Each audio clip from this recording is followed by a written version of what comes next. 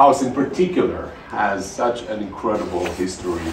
We would love Mary to share with us the impact of this house on the music scene in Santa Barbara. This is what our parents designed and built the house for. Yeah. They were both musicians. They came to Santa Barbara in 1943. Mother had just finished her studies at Curtis Institute of Music in Philadelphia and had been accepted as a private student of Lotte Lehmann, who had recently retired and had come to live in Hope Ranch.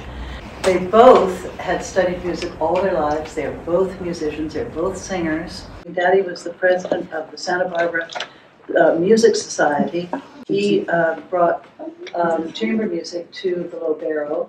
His proudest achievement was presenting the brand new Paganini Quartet, the original string quartet from Belgium, 5 years in a row. In 1953, Dad was made president of the Santa Barbara Symphony Opera Association, and they produced operas in the Lobero Theater. And so they did the staging rehearsals, they set up the whole orchestra for the pit in this room, people in for music, the patrons in for music with all of their friends. It was a very, very lively place for music preparation and music performance.